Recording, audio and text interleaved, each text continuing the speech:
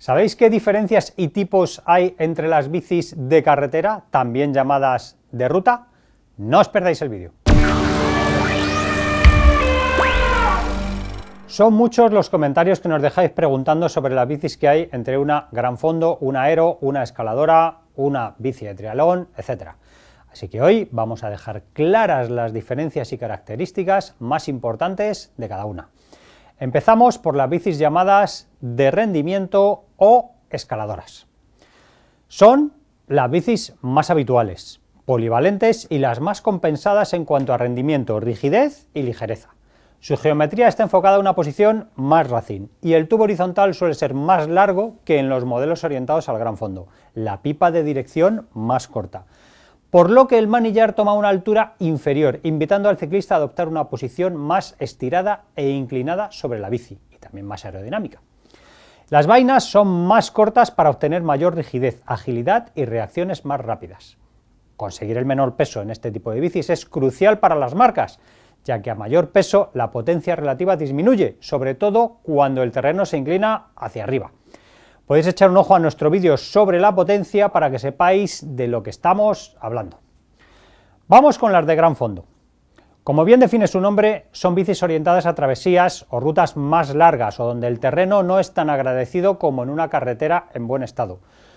Donde más popularidad y adeptos ha ganado este tipo de bicis es en la mítica París-Roubaix, una carretera que data de 1896 y en la que los ciclistas tienen que enfrentarse a 260 kilómetros de ruta, de los cuales 50 son del famoso pavé, es decir, cambian el cómodo asfalto por adoquines de piedra. Para afrontar con mayor comodidad estos firmes o los largos rodajes, estas bicis se diseñan con características especiales. Su geometría es más relajada, con un tubo horizontal más corto, la pipa de dirección más alta, favoreciendo una espalda más erguida.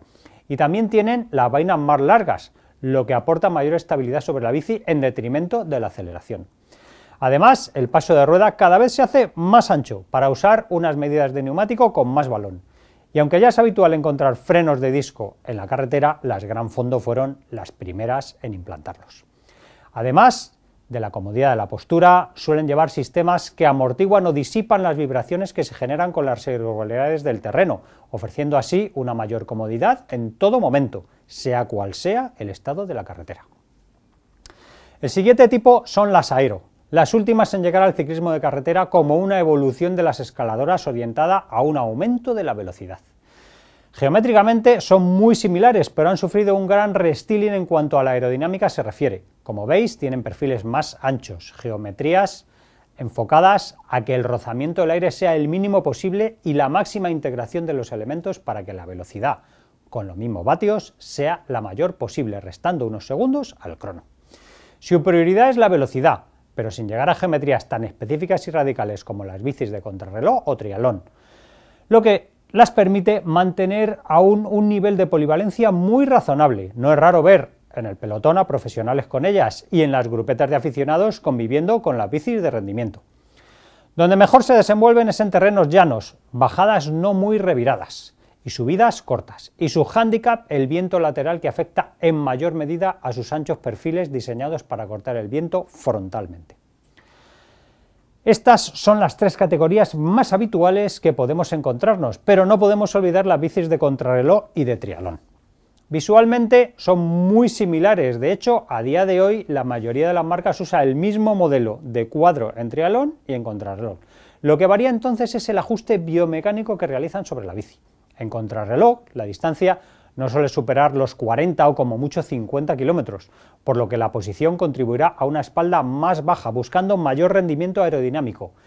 Así pues, el manillar tenderá a estar más bajo y avanzado y el sillín más adelantado. En triatlón, sin embargo, las distancias suelen ser bastante mayores y aparte de la bici, también tienen que nadar y correr, por lo que la posición en esta no será tan marcada y acortarán una distancia entre el manillar y el sillín para que la espalda, aun yendo en posición aerodinámica, pueda ir algo más relajada.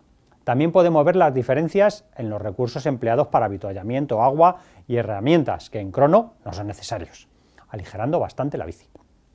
Y quizá estéis echando en falta las bicis de ciclocross y su versión gran fondo, que serían las modernas gravel. pero aunque heredan el manillar propio de las de ruta, no son estrictamente bicis de carretera y las dedicaremos un próximo vídeo en exclusiva. Muchas gracias por escucharnos, no olvidéis suscribiros y siempre os agradecemos el me gusta. Y acabamos con una sonrisa. No sé qué pasa, llevo 3 meses apuntado al gimnasio y no he perdido ni 1 kilo. Mañana voy a ir personalmente a ver qué ocurre. Nos vemos en el próximo vídeo.